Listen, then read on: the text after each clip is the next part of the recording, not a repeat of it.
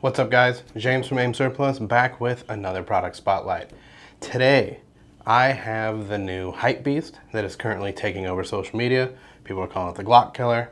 This is the Echelon from Springfield Armory. Now let's see what this comes with and then we'll jump into the gun and see what that hype is all about. You got a single soft padded case for your firearm, pretty cool. You've got a speed loader in here. Then you have an option to add an extended base plate to get a couple more rounds in your mags. We have the optic pins for their cool optic system. We'll get into that in a second. Back here you have your magazine. This one already has the extended piece on it, so you get more rounds from that one. Other mag that's in the gun is flush. Then we have 2 back straps in here. Get that grip dialed in.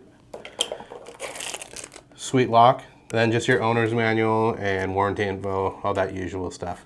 Let's talk about this gun. The Echelon takes a little from your PDP, your 320, and even the M&P 2.0. That's a good thing. You have the central operating group, which is essentially the same thing as SIG's fire control unit. That part is technically the firearm, just like on your 320, which means you can move the setup to different grip modules and get that setup that is best for you and what you intend to use it for. Then you have something I think potentially could be really cool, their optic mounting system. They're calling it the variable interface system.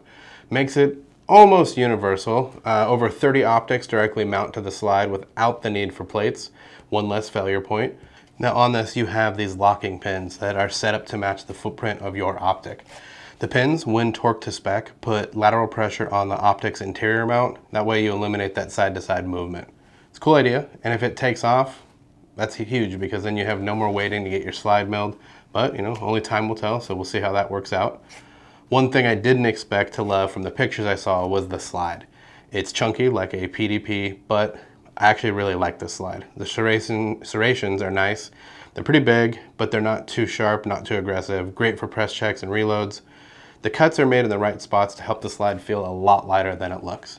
The frame, also really nice. Not my favorite ergonomics, but it's definitely not the worst. I have smaller hands, so with that medium backstrap on, it's okay. I want to try it with the small backstrap and see how that feels. That's how I run my M&P, so maybe that's the way I need to run it. Texture on these is really nice. It's not as aggressive. It'd be nice for a concealed carry running an appendix. It's not going to scratch your skin all up. You also get the same stipple pattern on your index points. That's awesome. Not included with this are their other grip modules. Just like SIG offers on the 320, you can get your gun set up to how you want to carry it, how you want to use it. It's a cool gun. I'm not mad at this thing at all. They have cool features. They took extra care in the safety on these. A second sear design on these helps prevent unintentional discharge if you should happen to drop it. You don't need to pull the trigger to field strip it, so some folks are going to be real happy about that one.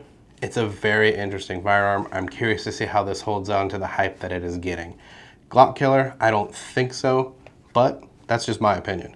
If you're local, swing by, check it out in person. If not, check it out on the website. Either way, thanks for watching. See you guys next time.